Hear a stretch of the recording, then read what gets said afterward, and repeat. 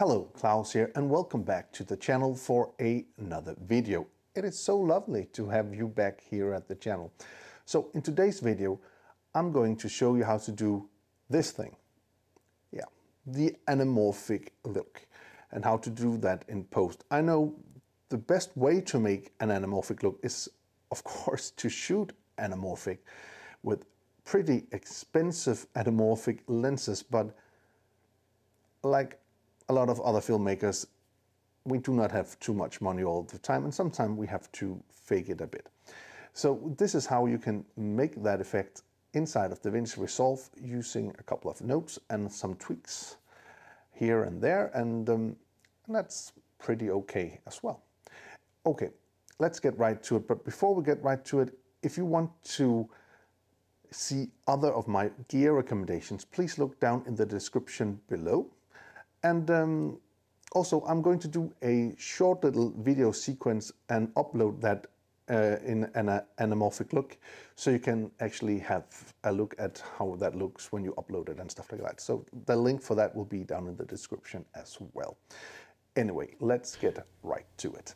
Okay, so here we are in the Davinci Resolve, and today we're going to work with this little clip here, and we're trying to get this to look some kind of anamorphic. So let's get right to it. Let's go to the color tab, and what I actually have here in the color tab, I'll just show you very quickly, is I have a basic grade and have a blue sky adjustment. I'm just going to quickly disable those, and I am using the Blackmagic micro panel. So I have buttons to disable, which is super handy. So anyway, let's have a look here. This is our grade. This is shot in Blackmagic RAW on the Ursa Pro 4.6K. And this is our image. And then I have, of course, a basic correction to that, which is this correction. And then I'm doing something with the blue sky, like so. So this is our clip. And now we want to make this look a little bit anamorphic. So let's start by going up to the timeline here and put output blanking. And 240 should be pretty much like anamorphic. So that's it for this tutorial. Thank you for watching, and I hope you will join us back again next time. I'm just kidding. That was just the first step. We are going to... I'm going to show you later on how to export this out, so we are not exporting with these black bars, because there's no need to in these times. Sometimes it is okay to do it like this. This is just for reference, so it's easier to see what we're doing. So here we have our clip, and again we had our color grade here, and I want to have less or more space to work with. So I'm just going to select the two first notes here, and then I am going to create a compound note. So the two notes will be one. This is my grade, and I'll just... You can also show the compound note if you want to do something like that, just to let you know you can do that, and then double click to come back. Okay. And then I am just going to note this as color grade. Okay, so now we want to add something into this, because I mean this is shot on a modern lens, and modern lenses are pretty sharp, and the glass is not there's no imperfections in the glass, more or less, and that's what is very great about shooting with old lenses, is that we have these imperfections, which makes your footage look more alive. At least that's in my opinion. So I am shooting a lot of, or with a lot of vintage lenses these days, but this shot was shot on the Samyang 35mm. So anyway, let's try to make this look a little bit more imperfect. So the first thing I want to do is I want to go to the color, and I'm going to go into notes, and I'm going to add a splitter combiner node. And this is what a splitter combiner node is, this strange looking thing we have here. And what that is it's just the red channel, the green channel, and the blue channel divided into separate channels. So let's just fastly note this as the top one is the red. I'll just write red. The next one is the blue, the green.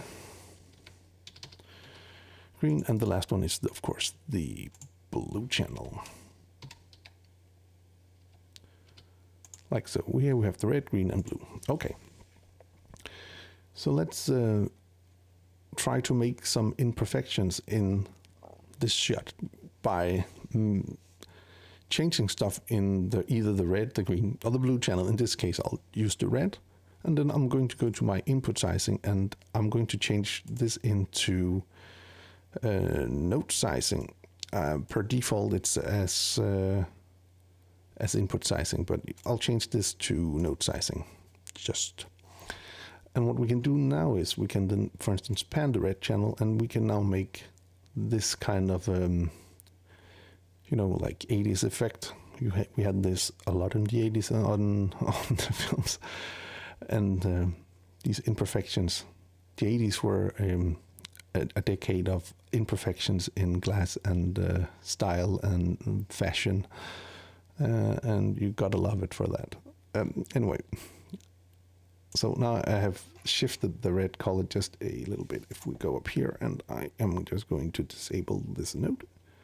You can see it. It's not very much, but it is a little, just making it less perfect. And of course, we could do it in the other channels as well.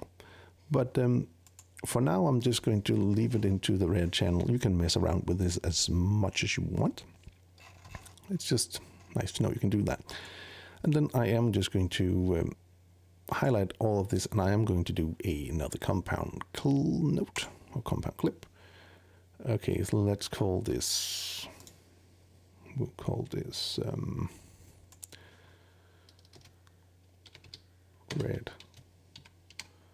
red fix. It's not a fix, but anyway. So now we have this imperfections in all of our images. But if we look at a vintage lens, for instance, you would notice that a vintage lens is usually sharp in the middle and soft out in the corners, and so that maybe also means that our imperfections would not be in the entire glass but out in the corners. So to make that effect, we're just going to go into our windows here, and we're just going to add a circular window, and then I'm just going to make a shape here, and then we're just going to feather that a bunch, something like that.